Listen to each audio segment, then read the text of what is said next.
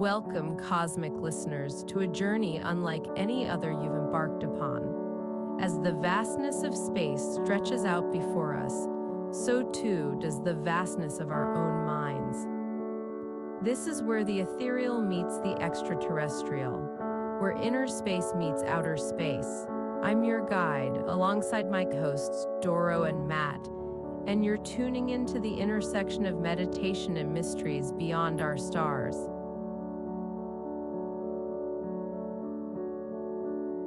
Picture this, a vast universe, ever expanding, filled with stars, galaxies, and possibilities.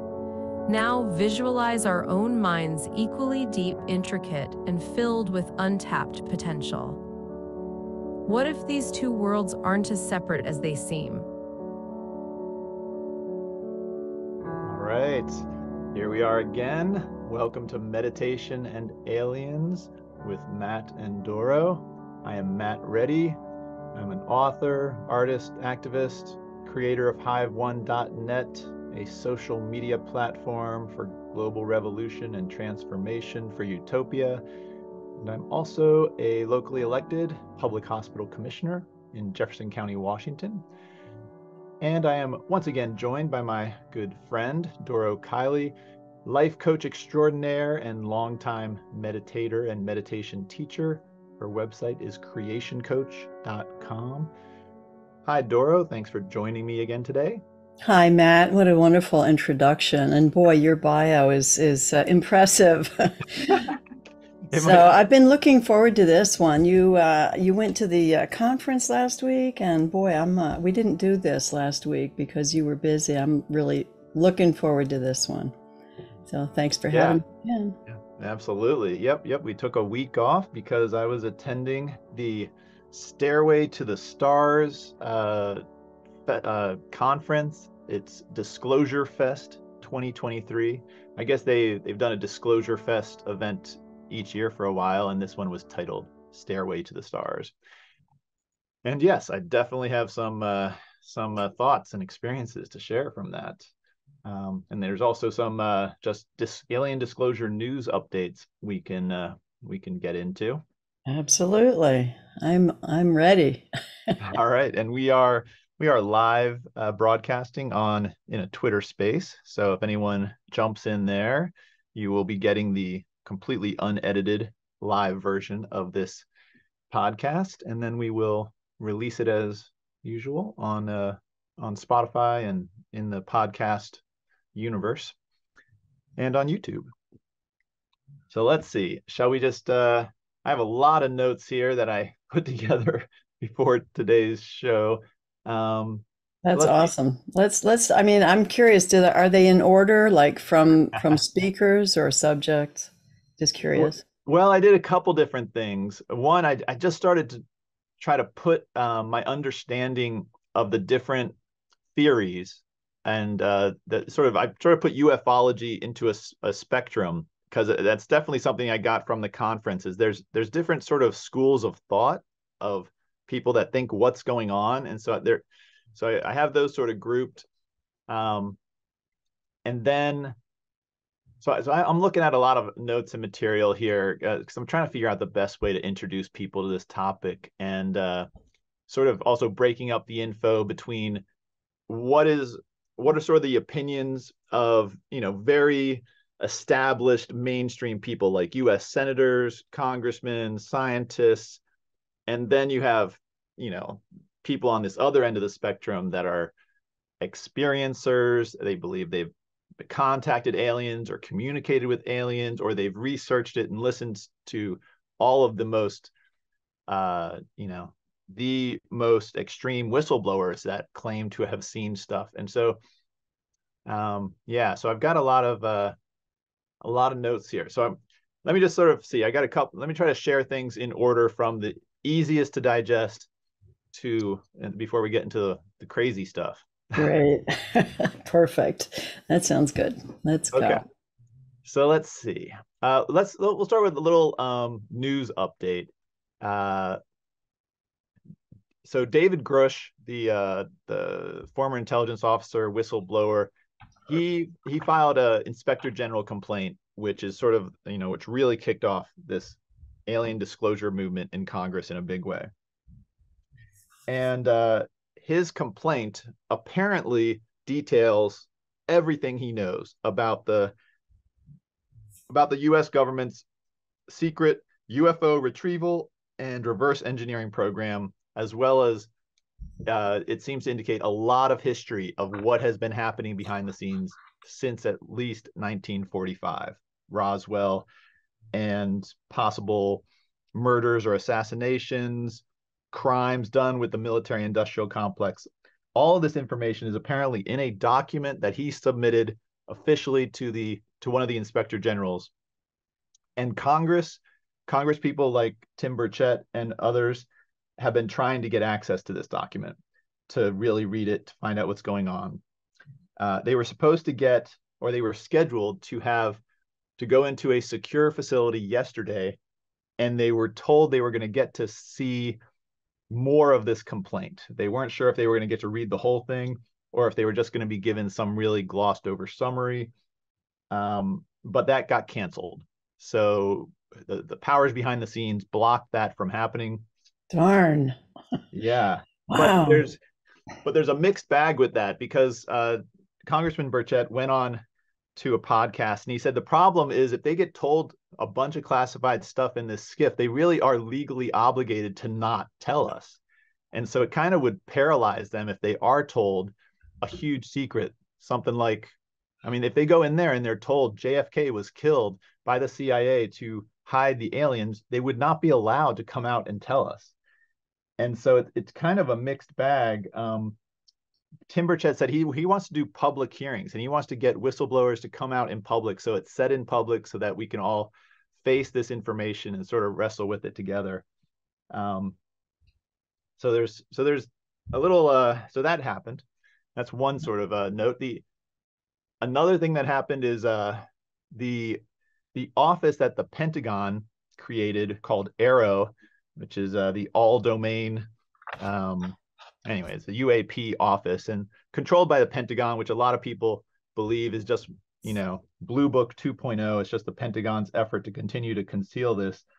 That's been headed by this guy named Kirkpatrick, who every time you see him interviewed, he clearly seems sort of like a slippery snake trying to dismiss all this. But he's been asked or moved to resign. And so everyone's kind of curious if they're going to put someone in the head of that office that actually has some more willingness to reveal something and to tell us what's going on. But it's just sort of kind of drama behind the scenes there. Boy. Well, yeah. I am curious. Did you pick up any information about what was going on with trying to cut off funding for these operations, these covert operations? Are they still working on trying to get that passed? Yes. Well, yeah.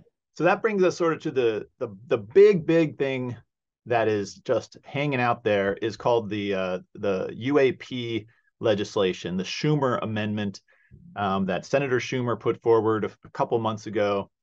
And it is a powerful piece of legislation. It has not passed yet. But it's stuck into the National Defense Authorization Act, and it should pass in December, since it takes billions of dollars into the military and everything, and they always pass this thing eventually. But once this thing passes, it could be the thing that breaks things wide open. Yeah. And what this thing will do is it will do all sorts of things. I believe like giving, making it possible for them to cut off funding to any programs that are doing anything with alien technology that they have not officially reported to Congress. It actually gives the U.S. government the right to seize any and all alien technology if anyone in private industry is holding it. It creates a UAP records review board that is an independent agency, supposedly, that will have the authority to declassify information about UFOs and UAP records. And it'll be fully under the control of the executive branch, the president. And it does a lot of powerful things.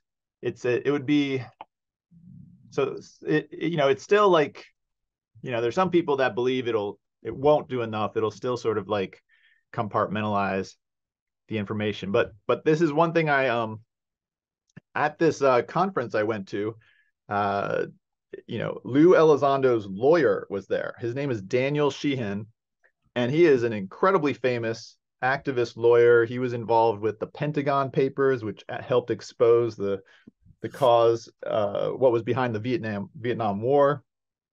I believe the Iran-Contra scandal. He was involved with lawsuits related to that. And so I was really surprised he was there, because this is a pretty woo-woo conference with a lot of sort of psychics and channelers and people that believe they communicate with aliens. But what was his name again? Let me write that down. Just look him up a little bit. Daniel Sheehan. Sheehan, okay. Yeah. Thanks. And he's Lou Elizondo's lawyer, and Lou Elizondo is the first big whistleblower to come out of the Pentagon several years ago. And he was interviewed in that 60 Minutes piece that was done about UFOs and UAPs and the Tic Tac incident. So it was really, I didn't actually talk to him. I tried to a couple times. I went to his big talk, and in his talk, he went over the Schumer Amendment in detail and just really went down piece by piece of how this thing really should, through legislation, try to seize control of this story, of this information, and find a way to extract it and reveal details to the public without endangering our military secrets and things like that. Oh my goodness, this is going to be interesting. I'm going to follow this one closely. Yeah, and I got a quote from Christopher Mellon here, who is a former Deputy Secretary of Defense. I thought I had that right in front of me here. He said he believes that this amendment really will put us in the end zone in terms of getting this information out there. Yeah. But all right, so that's some of the details. Let's see here. So that's the government political update. Yes. So now are you going to talk about that conference? It's going to be interesting. Okay, so the conference. Let's see. I mean, there were, I went to several events that were by experiencers, like by people that claim they communicate with aliens. Like one, Bashar. You've heard of Bashar. Yeah. And Bashar is and his thing was incredibly popular. He is, I was going to find his like little description here. He basically claims to be channeling this. His name's not actually Bashar. Bashar is the name of the alien that he claims to channel. And so, but in what he talks about is more sort of like, he's sort of in the narrative that humanity is, and part of the ufology group, some people believe, humanity is trying to evolve, and aliens are trying to help humanity become more enlightened and less warlike and achieve peace and join the galactic community. There's a group of in the ufology world that believe that's the relationship that humans have with aliens.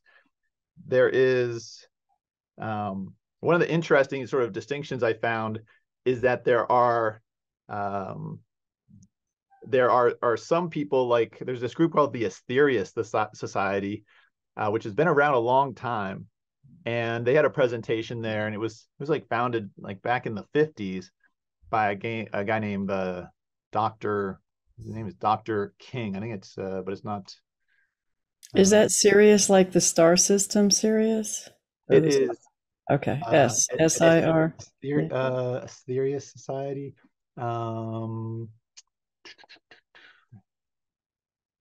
Yeah, it's like AE, Asterius. Okay. Oh yeah, Asterius Society by George King in the mid 1950s. That's AETHERIUS. Okay. And it's categorized as a religious movement. But this guy, George King, who was practicing like meditation and yoga for like 8 hours a day. He eventually said he started to communicate with cosmic masters that were, they said they were to help humanity solve its earthly problems and advance into the new age. Very, very interesting presentation there from this group. And they had an interview with George King back from, it was like 1950s in London. It was a full-on UFOs are real and the government's hiding it protest that he helped lead back then. So this has been going on a long time. Wow, that's amazing. Yeah, but and I like, but the interesting thing about him and that group, I went up to them after their presentation, asked if he believed the gray aliens were real, that people were really being abducted, that possibly they had made a treaty with Eisenhower in 1950, and they don't believe that. He doesn't believe there are any evil aliens. He doesn't even believe these abduction stories are true. He believes they're misinterpretations, or maybe they're done by the government. It's kind of similar to what Stephen Greer seems to say, that there aren't really evil aliens. There's malevolent people in the government that might do some abductions to confuse people and to make people believe there's some evil aliens, maybe to go along with that Project Bluebeam fake alien invasion theory. Mm-hmm. Yeah, I'm waiting to see if that's going to happen. Yeah, but I tend to agree with that. I mean, just my own intuitive sense that I get, through meditation and all through my life, I've been in contact with somebody who I've called Charlie my whole life. I've got a blog on my website, and I would agree that there aren't any alien, evil, demonish people. I do think it's mostly humans that are doing that, but that's my opinion. So what do you think of the alien abduction stories? What do you think is happening with those? I believe in those. In fact, since we've been talking and working on this, I have been actually feeling that there was a time in my childhood, which I thought was a dream.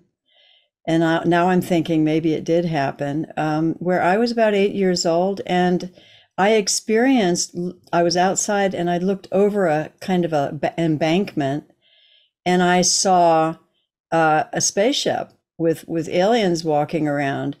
And then I just sort of went blank, and I was wondering, maybe they picked me up and put me in their ship. I don't know. But that was my dream. And so I was wondering if that was actually something that happened, because I do hear that they do these mind wipes, these memory wipes, right? Mm-hmm. So maybe it's just making me think anything is possible at this point. Yeah. So I do believe in abductions. Yeah. Yeah, the memory wipe thing is a very common part of these encounter stories. What did those aliens look like? What was their appearance? Well, the one I saw most clearly was actually they almost looked like a triangle head. That I remember that very clearly, and big eyes, huge eyes. And they looked like a praying mantis to me, but the memory can play tricks on you, so I can't say for sure what they looked like. All I remember was a very triangular head with large eyes, and tall. Remember what color they were? It was too dark to really tell. Yeah. And when you say praying mantis, did they seem to have an insect-like body, or are you just saying the head shape sort of reminded you of praying mantis? The head shape definitely reminded me of praying mantis, but also the way they stood, because they had their arms folded at the wrist, and that made me think more of praying mantis. But again, we're talking a lot of years ago, and a lot of trying to remember in between. It could, it may not have been exactly like that, but certainly the triangular head and the big eyes were really clear. And do you remember if they had clothes on or something? They did, yeah, from what I recall. So that's a little bit more fuzzy. Maybe it was clothes, maybe it was some kind of a weird skin covering, but yeah. This is really because all these years I've always kind of dismissed these powerful dreams as just dreams, and listening to all these encounters, I'm thinking maybe it did happen. Yeah. And Charlie that you communicate is Charlie, do you think of Charlie as Now, Charlie is an interesting story because that goes all the way back to even when I was an infant in the cradle. I mean, there was always this sense of a presence around me. And, if I was screaming and crying, I could always remember there was this sense of someone there, even though there wasn't, just kind of cradling me, not picking me up, but just holding me in that energy. And as I got older, this was pre-verbal, obviously. And then as I got older, it's almost as if Charlie became a playmate for me. So one of these invisible friends, you always hear about, but Charlie was not exterior to me. He was always on the inside. He was my imagination. He was my friend, and he would teach me things. And one of the greatest things, now think about this. I was 8 years old, laying in bed, thinking about, how far up the sky goes, the kind of thing kids think about. How far does the space go? And so I used to ask Charlie these questions all the time. And this one was really clear. I said, Charlie, how far does space go? And he said, it goes as far as the farthest imagination can take it. And that really blew me away at 8 years old. And since then I'm thinking, well, does that mean if there's imaginations on other planets that it keeps continuing out and out? And yeah, it just keeps going. As long as there is an imagination somewhere that can experience that vision of space going farther and farther, then that's how far space goes. Anyway, that really hit me when I was little. So yeah, Charlie's always been with me. Charlie, I've got a big blog on my website called My God Charlie, and I've got a lot of the writings. I used to do a lot of automatic handwriting and get all of these lessons from Charlie. There's a little bit like Neil Donald Walsh, Conversations with God, a little bit, kind of like that. Yeah, you would have fit right into this conference as a speaker. Nice. Yeah, and I definitely think you qualify as an experiencer with that story. You told me another one that sticks with me of you seeing one of these mantis beings at your doorway. Oh yeah, that one I was in bed, and I was waking up, and I looked, and there was a light in the hallway. My room was dark, a light in the hallway, and there was the perfect silhouette of, again, this same kind of large, tall, triangular head shape. It was mostly the silhouette, but it was kind of shocking, and the body was very thin. And it scared the daylights out of me. I just ducked under the covers, hid my little head, and I tried to pretend it wasn't there. Yeah, scary. Yeah. So, and for those of listeners who might be new to this topic, if you do a survey of all alien encounter stories, the mantis aliens are one of the ones they're one of the least ones that are reported, like down at 2%. It's mostly gray aliens. Then there's some, and that's like vast majority are with some sort of gray alien with large black eyes. Some tall, some little, shorter, often together. Seems like the tall ones are directing the small ones. And then there's reptilian aliens that are seen, and then mantis aliens, and then there's sort of human-looking Nordic-like aliens. Sometimes Nordic, not necessarily blonde Nordic. And that's something I asked the Asterius Society. I was like, okay, so you believe there's only enlightened aliens. What do they look like? And they say they look human. So that's the ones that they encounter. I would have been fascinated if they had said they're all reptilian or they're all mantis. Right. But there was trying to categorize them as a challenge. There's so many now. Yeah. And I went to one panel that said at least one of the people on the panel said they communicated with what's called the Mantis Collective. So I was very excited to see, okay, what do you say this man? Because of you, I was very curious what they would say. Yeah, now you got me.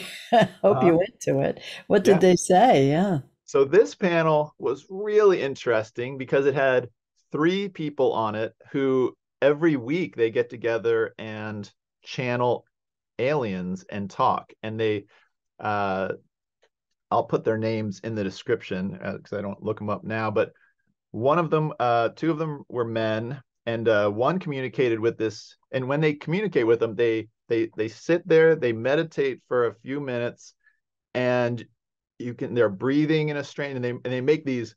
They're really like getting themselves into, I don't know, a trance, and and Yeah.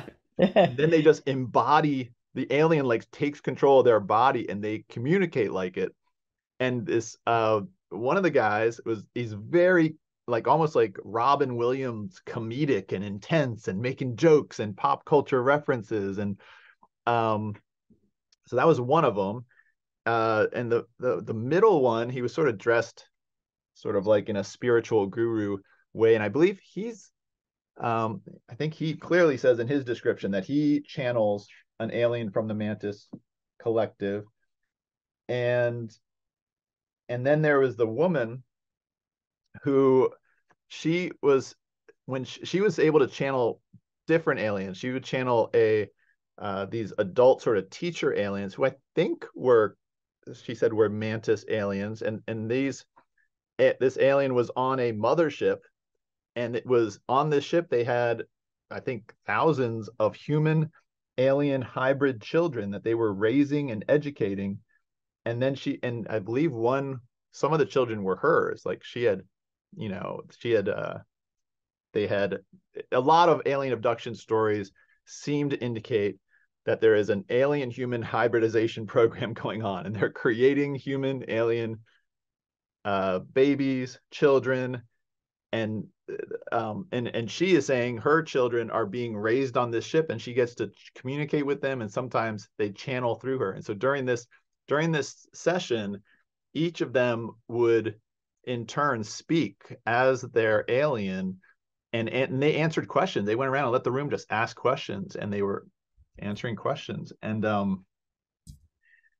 so yeah, they basically, the basic gist of what they communicated was that these are good aliens, that the purpose of this human alien hybridization program is to create these more enlightened generation of beings that I guess that I don't know if it's building up to these human alien hybrids integrating with humanity, helping humanity in some way.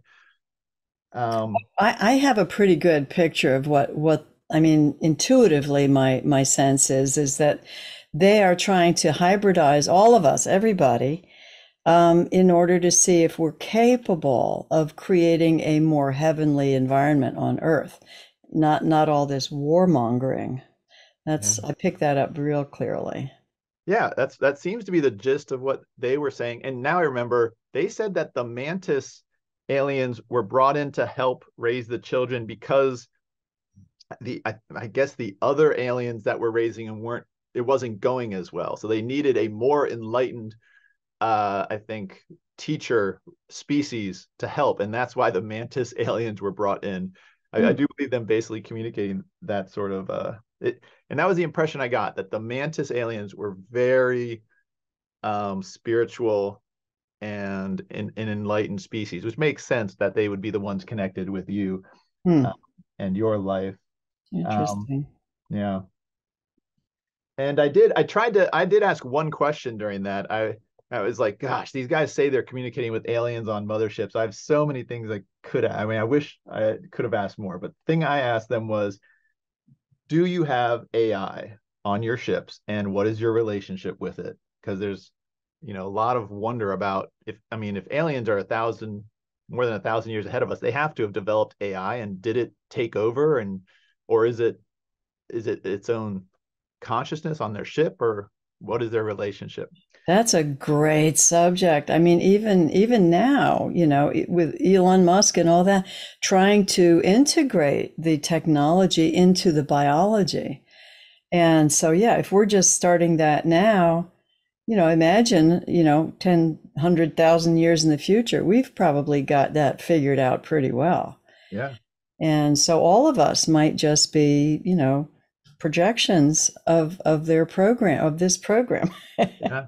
Yeah, it makes Yeah. sense. Yeah. So I asked them that, but only the sort of comedian one responded. And what he said was that, the AI on his ship basically was like in communion with him. So it was almost like the ship is an extension of him. And so he was like, so if I leave my ship and you tried to steal the ship, it just wouldn't work because it like you'd be trying to like steal something that was connected with me and it knows me, something like that. So they didn't really go into any more detail. I would have loved a follow-up question like when they were channeling the children, I'd like to ask them. So that I'd like to ask, okay, so children on this mothership, do you get to talk to the AI? Can you ask it questions? Does it teach you? But they didn't really give me an answer. Yeah.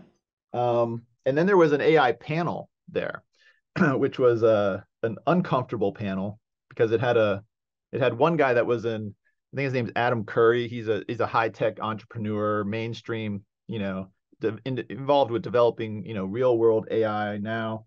And then you had this guy named Adam Apollo, who basically believes, like many of the people at this conference he believes he's a star seed. He is an alien that has been embodied in many uh, in many lifetimes, in many different lives in this galaxy. He believes he's here on a mission, a protector of humanity and helping humanity, and so he was. I mean, and I liked him. He's very like inspired, and he's developing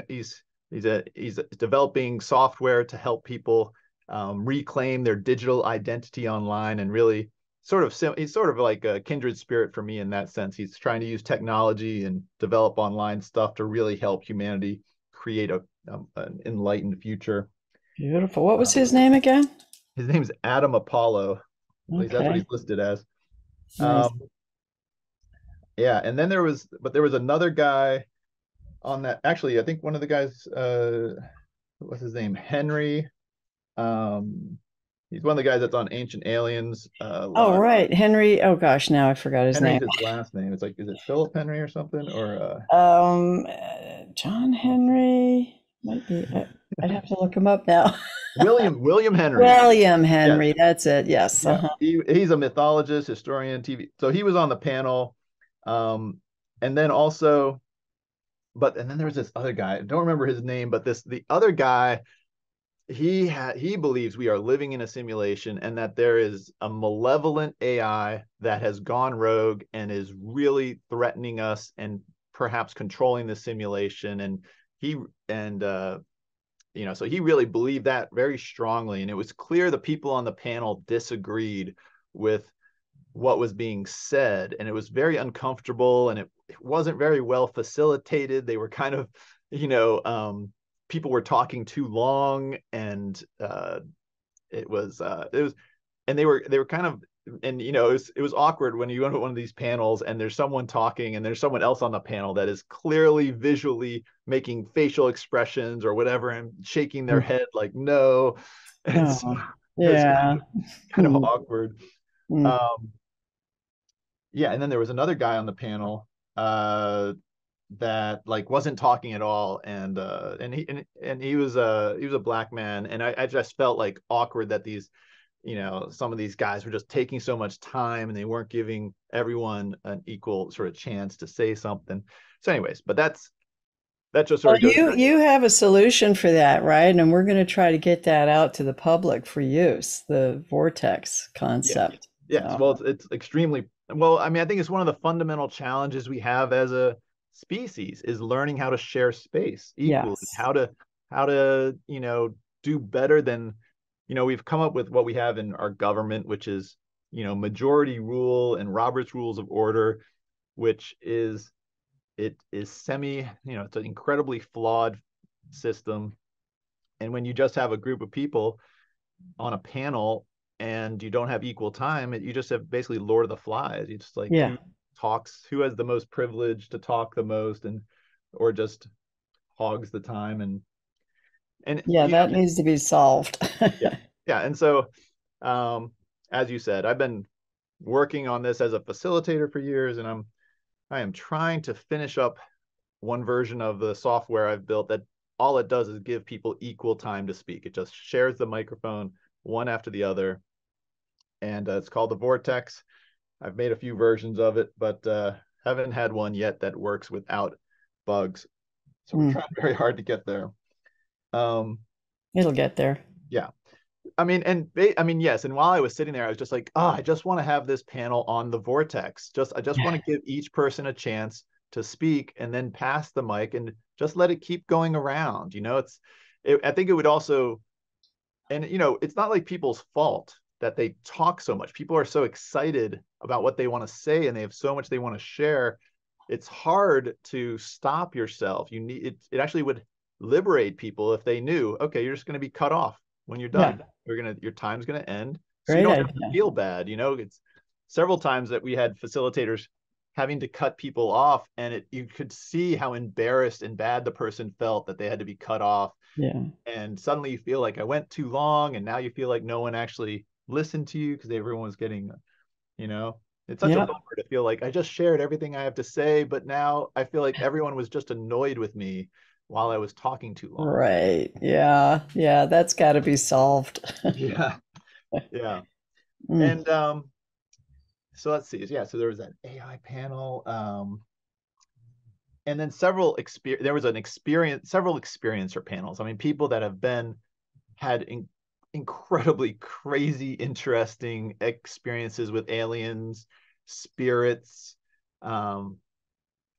There's I mean, a guy that's, you know, had some near-death experiences and severe brain injuries and been communicating with spirits and can perceive, you know, if spirits or aliens have sort of taken over people. He's kind of like a specialist in he could detect that. Yeah, he had several experiences where where people are basically possessed, and he says it can lead to you know, people becoming addicts and things like that if they are possessed by, and his view, he didn't really think of them as aliens. He saw them as, you know, people who died and their spirit had and I mean, this sort of sounds kind of sci-fi to me, that their spirit has a choice of going into the light, you know, and the light being sort of like a you know, maybe like the next level of the simulation or something. But if they don't go into it because they're afraid or confused and they stay here, they sometimes go into another human, and it can cause all sorts of problems for that human. And so he helps people, you know, actually get these spirits out of them, and because he can see them and communicate directly with them. And I believe this guy. He was very very interesting. That's fascinating. Yeah. Yeah. I mean, that's why I went to this conference. You know, I've gone sort of, oh, his name was Barry Littleton. Yeah. He was born with past life memories, began having paranormal experiences at a young age, led him into a lifetime of research and exploration in the metaphysical and paranormal fields, including psychic abilities and mediumship. So I found he was a very interesting one. That reminds me of Matthias de Stefano. Have you heard of him? He's another one that claims to have total recall of all of his past lives and memories. He's fascinating to listen to. So he has a show on Gaia called Initiation. And I just really went down that rabbit hole for a long time listening to him. Fascinating, really interesting. Yeah. Talks about all the different races, the alien races. Well, not all of them. There's so many, but he does talk about the alien races and the planets and the systems. And anybody really interested in learning about one way to look at all of this through a storyline that he says is from his memories. I recommend that series. It's fascinating. Yeah, yeah, and this event was sponsored by Gaia. Um, Mhm. yeah, and the Elizabeth April was there. I went to. She was actually the reason I went to the whole conference. She is a very famous YouTube uh, uh, person who, yeah, who says she, she meditates and leads meditations and communicates again with the Galactic Federation, and she's written several books about all the things that she's learned. And I went to her thing, and it was kind of wild seeing her in person. I was hoping she would do a little bit more. She would do like do something like those other guys did and directly communicate with aliens while we were there and let us ask questions. But she didn't do that. Mm. But it's still interesting. Mhm. And then there were some like Randall Carlson was there. He's someone that's been on like Ancient Aliens, and Nick Pope was there. It was funny. I saw there were these dances, this sort of after party each night, and Daniel Sheehan and Nick Pope showed up to one of these dances, and it's just sort of like a club atmosphere, and it was Fun. kind of funny. Yeah. They seemed like a fish out of water there, but people were going up and taking selfies with them. Nick Pope is a famous ufologist from former British specialist. He ran the UAP program in Britain. That's great. Um, So Greer David, wasn't there, right? Stephen, no, no. no, Mhm. Stephen Greer. David Childress, he's another sort Oh of yeah. famous Ancient Aliens guy. I went to an Ancient Aliens panel there. They also had the guy that's the voice of Ancient Aliens, the one that says, Ancient Alien theorists say yes. Right, right. The narrator, neat. Yeah. Yeah. But the title of the Ancient Aliens panel was Galactic History. And I was like, I love that. I want to hear what people think the galactic history is. But when I got to the panel, they were just like telling their story of how they got involved with Ancient Aliens and the TV show. And they were just sort of, what's your favorite episode? And they Yeah. didn't really. So I just sort of skipped out of that one because I was like, okay, I want to hear what your theories are of galactic history. I love hearing people's theories of what aliens exist, what are their agendas, Yeah. what are they doing, what have they been doing with humanity throughout history. Yeah, That, that's why I really loved the Matthias de Stefano initiation series because it starts all the way back before Atlantis. It's focused on the Earth, obviously, Earth consciousness, evolution of aliens and all. And it goes all the way back to the continent of Mu, which preceded Atlantis. And then he talks about the Earth change. Oh, it's just fascinating stuff. So, yeah, anybody who can give a story that sounds plausible, I'm listening to it. Yeah, it could be true. Who knows? yes, and James Fox was there. He's a director, and he is one of his biggest films on UFOs is called Moment of Contact.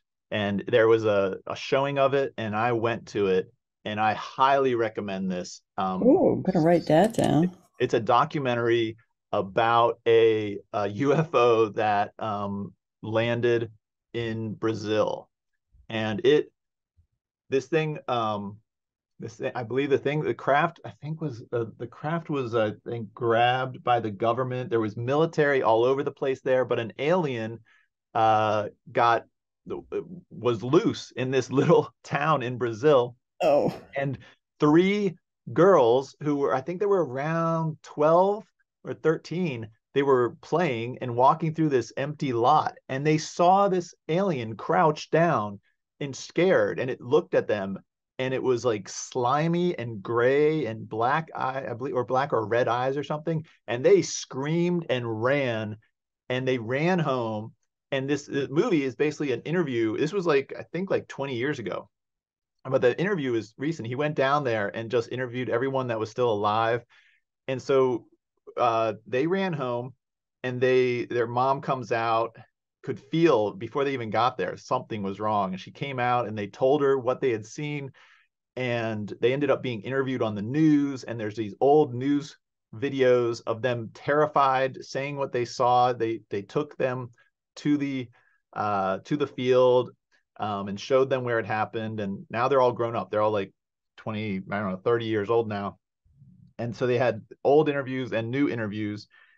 But back then, there was also apparently the military found this alien, and one of the soldiers grabbed it and they wrestled it into a vehicle. But the soldier that grabbed it, or maybe he was police, he developed a strange illness and he died as a result of something that, like, touching the slime on this alien. And they interviewed the doctors that treated the guy and who saw him. And then James Fox was able to track down some of the other soldiers who actually helped transport the alien who had seen it.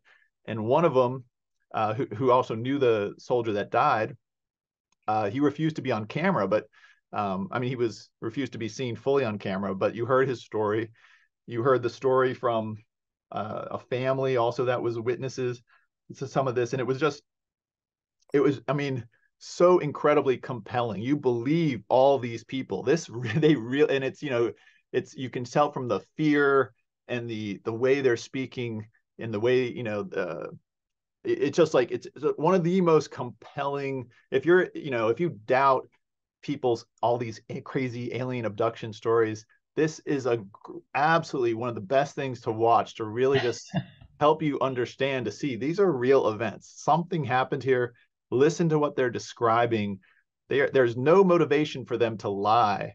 Their lives have been changed and often messed up by having seen this, because they tell you how the police and they have old news footage of the head of the local military, and you can just tell by the way he's responding that he's so full of it. He's like Kirkpatrick. He's just lying and brushing them off. And the mother, this was the one, it just like hit me emotionally. The mother was saying that 3 men in black showed up at her house like a week after. I guess some ufologists went down to interview them right after this happened. And then like 10 days after they left, 3 men in black showed up, and a man came into her house with a suitcase full of cash. And he said, "We are going to make you very rich. You just have to tell your girls that they never saw what they saw, and you need to say they were lying." And the mother was like, "No, I am not taking your cash. I'm not going to say my girls are lying. They saw what they saw. This is the truth." And she told them to get out. And these are poor people. She refused a suitcase full of cash.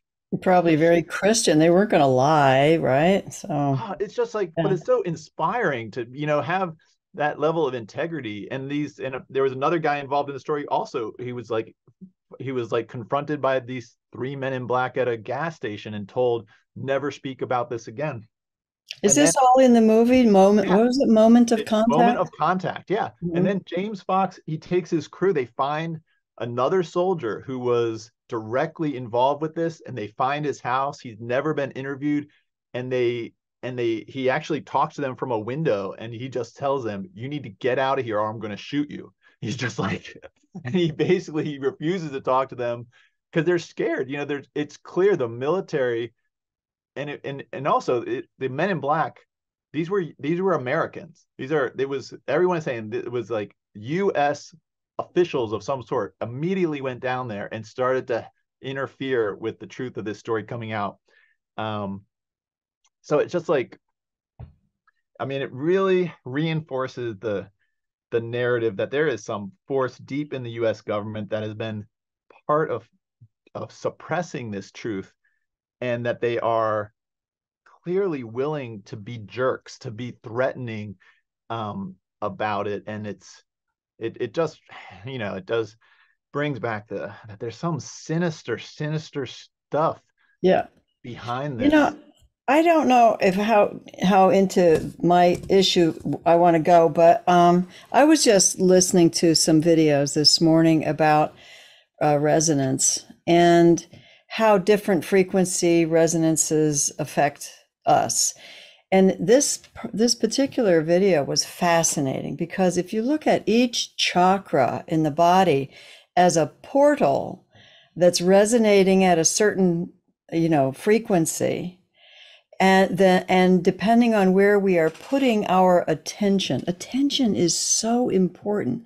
Where we're putting our attention now more than ever is drawing in these frequencies. It's like taking a tuning fork, say, for a frequency of 528 hertz, and you ring it. Anything in that room that is in the same frequency, vibrational potential is going to start resonating with it.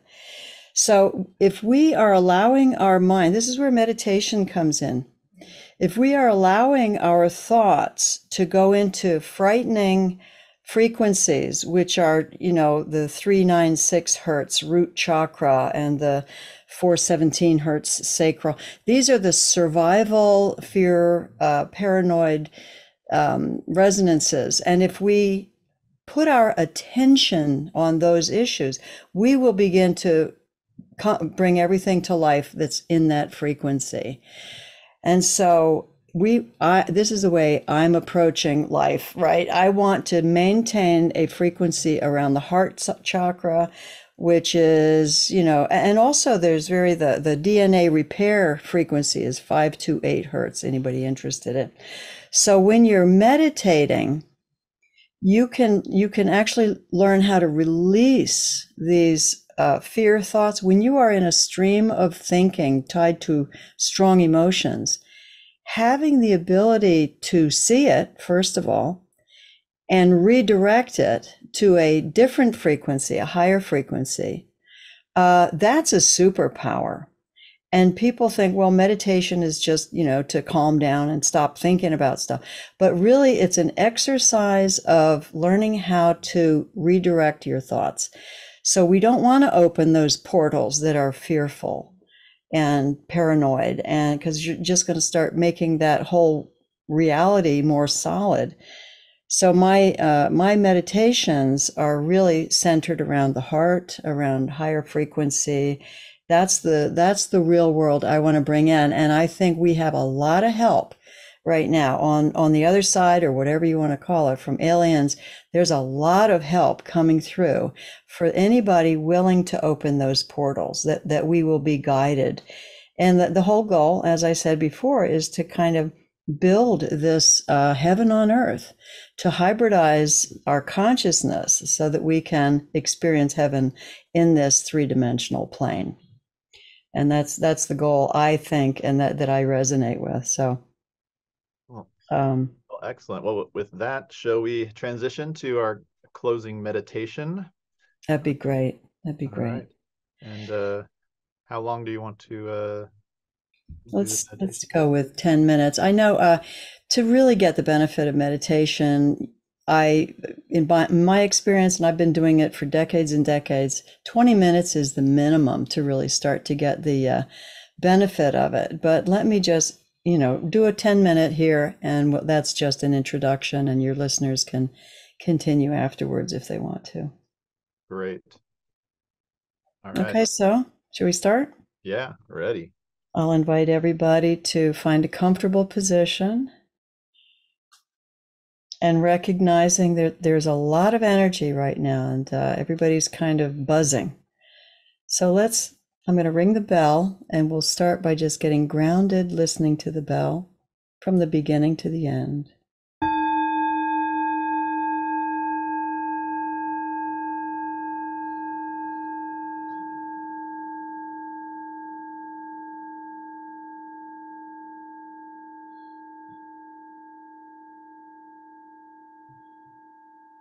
Now let's begin to take a very conscious, deep breath.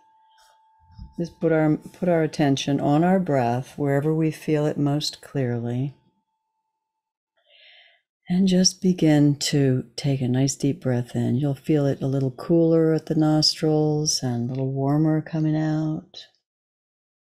So we're just paying attention to the body right here, right now, in the way it's breathing.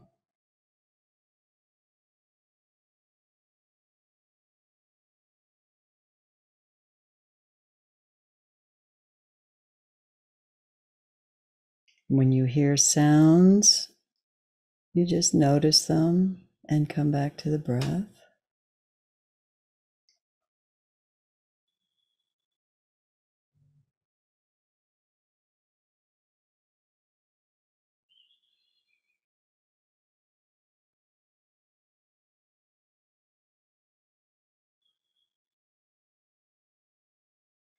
It's inevitable that the mind will wander, and the practice of meditation is to see it,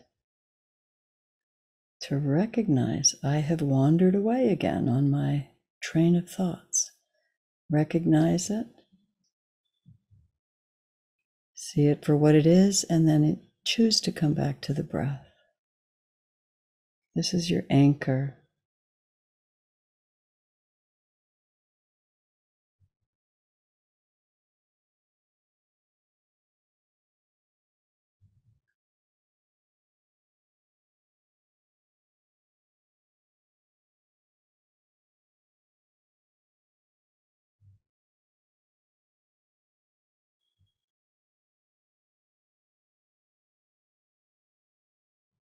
Exercising this ability of releasing.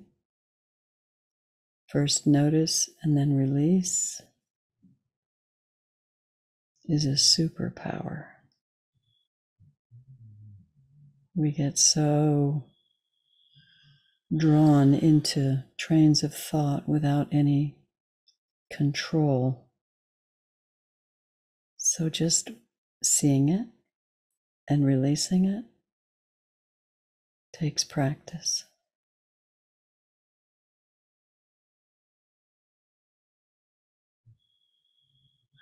Meditation is for the mind what exercise is for the body.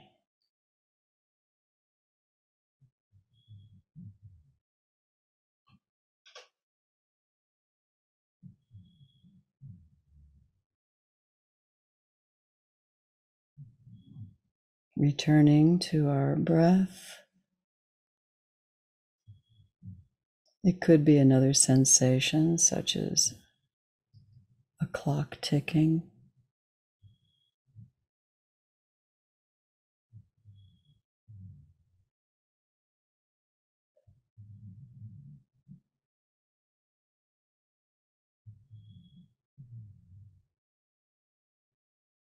The intention is to just return to this moment,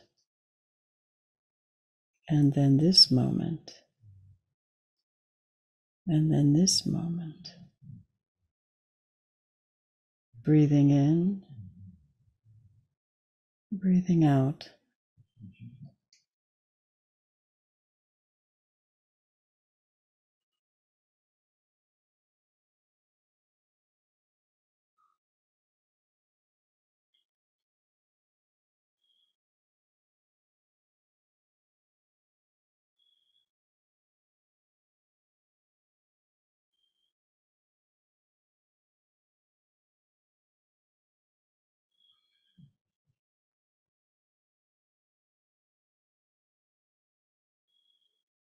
So what I like to do with my energy is to set the intention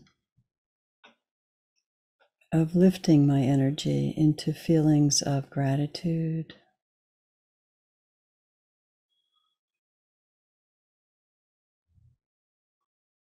connection, even adventure, curiosity.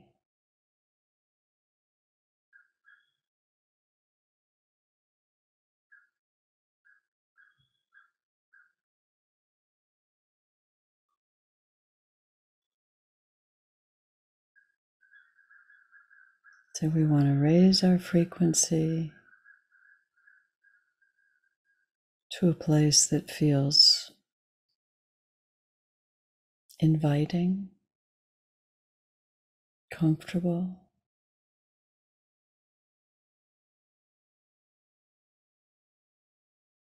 fun. Fun is a great one.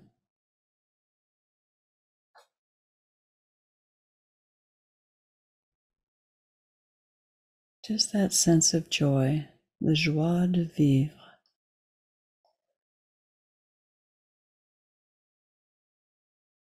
Breathing in, breathing out.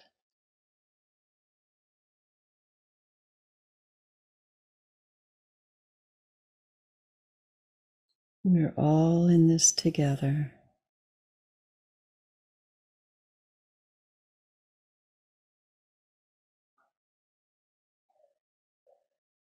Let's open that portal of love in the heart and make that connection.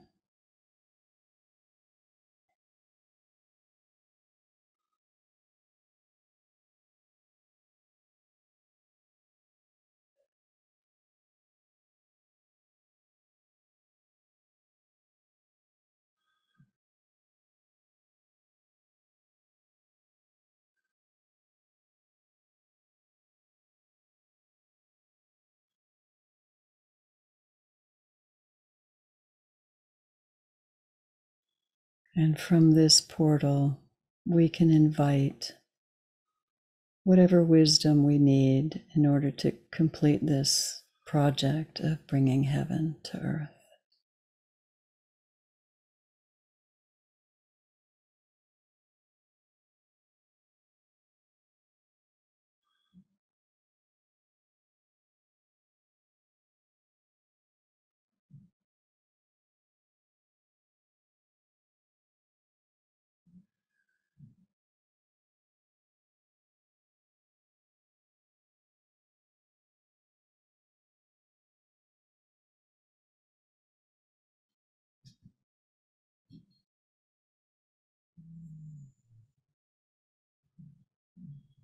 If we can keep this portal of love open, then we can be sure that every step we take and every word we say is coming from the right place, moving us in the right direction. Kindness and honesty. Those are the tools.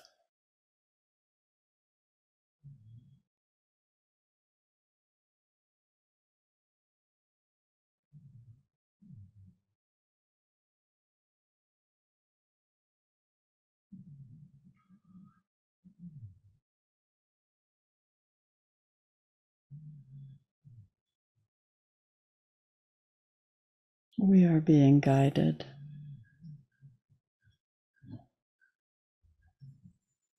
All we have to do is listen with loving awareness.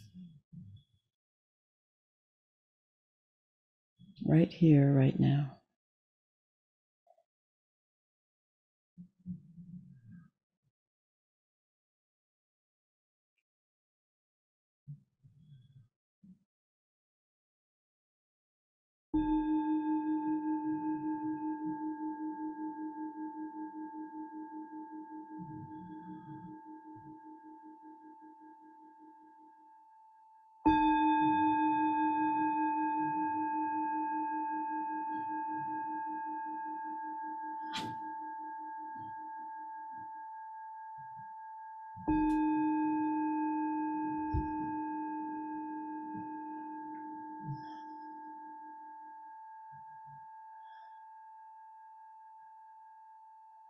Thanks, Matt. Thank you, Doro. Until next time. Bye-bye.